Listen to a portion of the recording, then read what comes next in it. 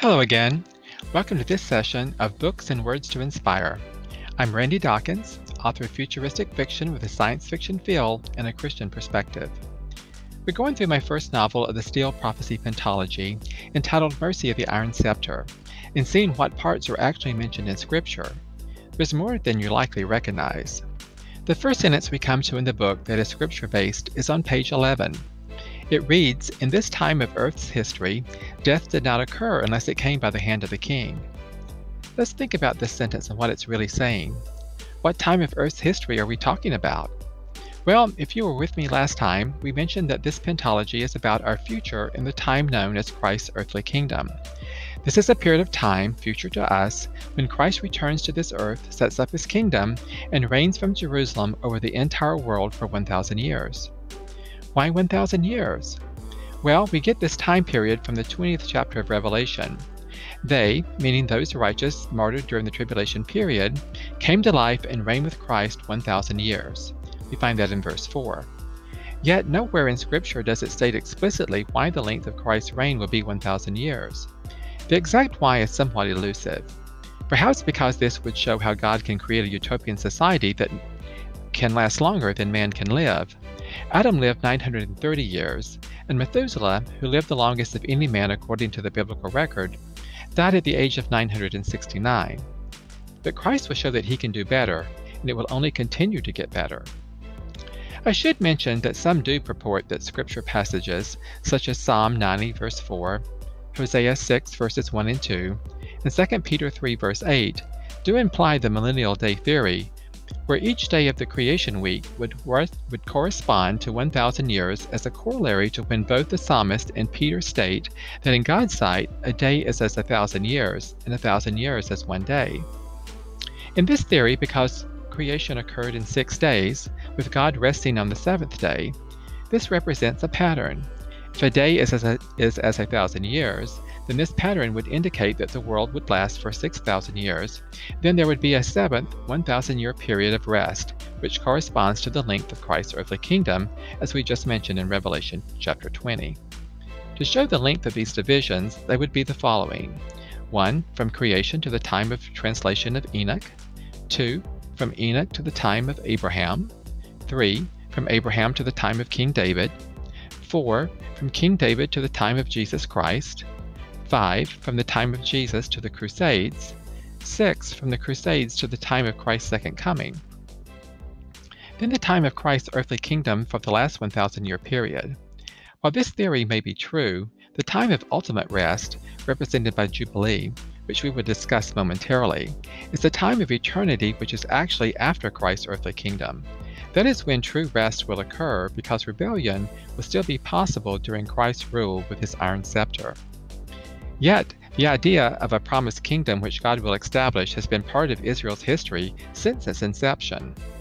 It is mentioned throughout Scripture in both the Old and New Testaments.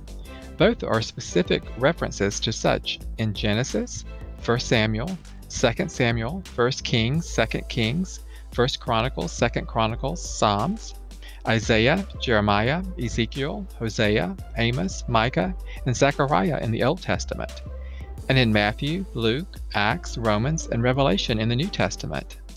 Yet there are other books where such a kingdom is also implied or prophetic to such a concept. Therefore, it's hard to deny that the Bible doesn't support such a kingdom to be established in our future. Also, 1,000 years is 20 jubilees. A jubilee occurred every 50 years. And this occurred at the end of 7 Sabbath years, being 7 groupings of 7 years, where a Sabbath year occurred every 7th year, and was a time of renewal. All debts were forgiven, all land went back to its original owner, and people had a chance to start over. We could all use a jubilee, couldn't we? In biblical numerology, the number 20 is a number representing a cycle of completeness, and this certainly applies to this time period. So that may be one reason for the length of this time period, but what about death occurring during this time? The sentence we quoted earlier from my book states that death can come only by the hand of the king. This seems to imply that no one will ever die over a span of 1,000 years. Is that possible? Well, yes, I think it is. How can we believe such a thing that seems impossible to us today? The main reason for this thinking is that the Bible mentions only two resurrections, a resurrection of the righteous and a resurrection of the unrighteous.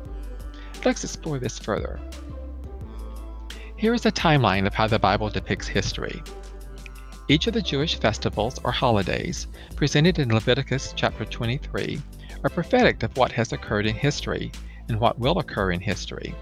For example, Passover or Pesach represented Christ dying on the cross. Unleavened bread or matzah represented Christ being sinless in the tomb. First fruit or bikurim represented Christ's resurrection.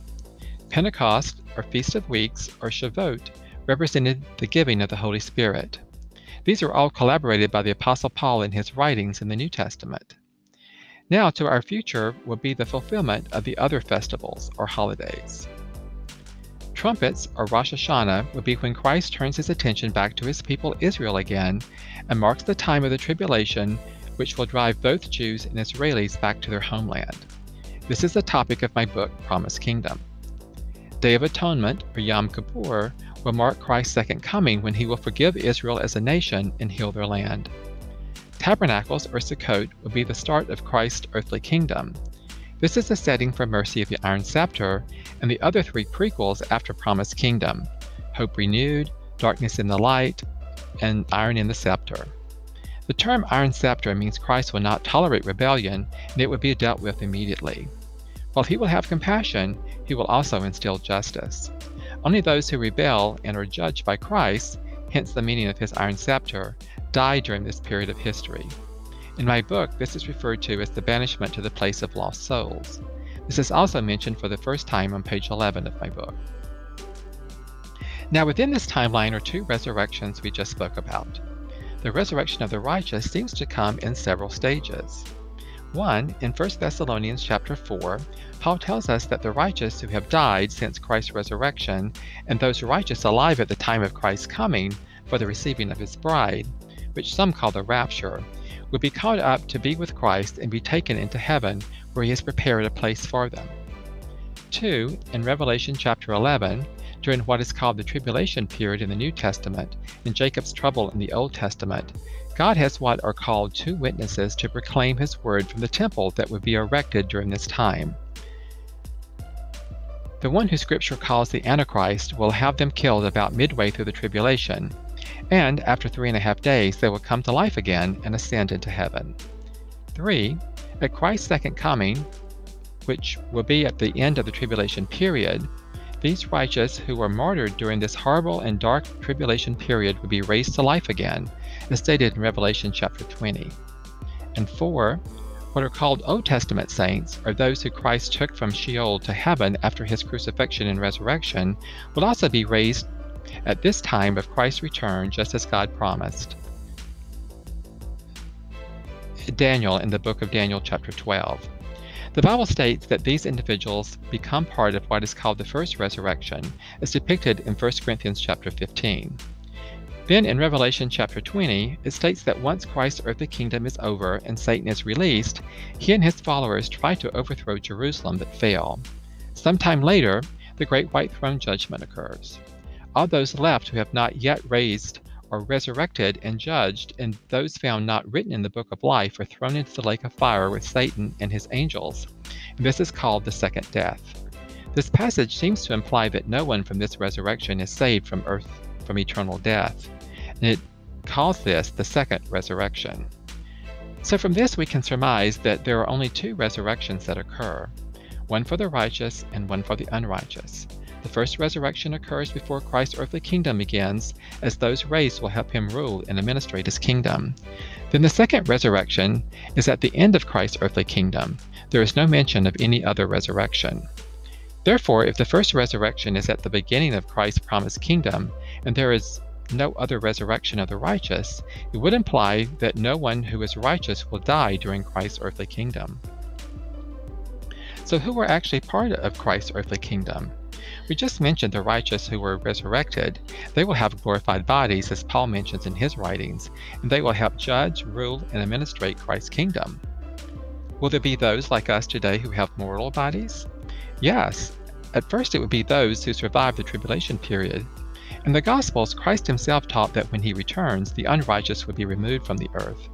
That means in the beginning of his kingdom, only righteous individuals, whether mortal or glorified, will occupy his kingdom.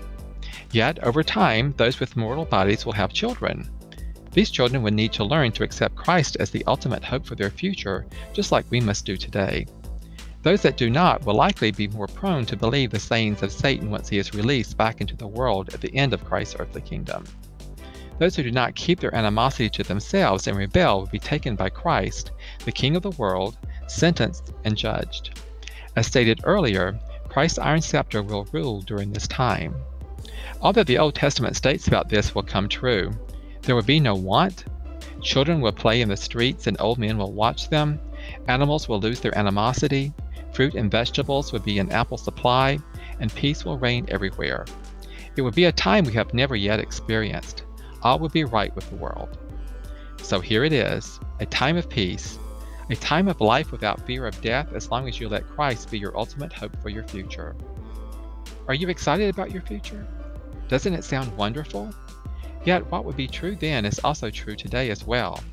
To avoid the second death, you must accept Christ as your ultimate hope. You can't get there on your own.